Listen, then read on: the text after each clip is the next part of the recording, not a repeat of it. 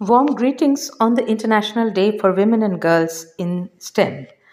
As we all know, the representation of women in science, technology, engineering, and mathematics areas is much lower than desired, and this is primarily because of the stereotypical ideas that women are not good in mathematics and engineering subjects.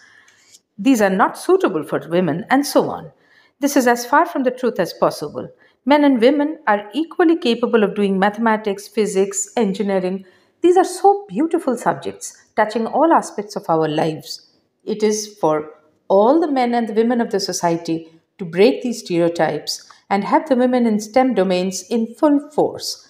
This is for the benefit of entire humanity, for all of us, as where that next discovery, the next innovation, the next invention will come from, no one can predict.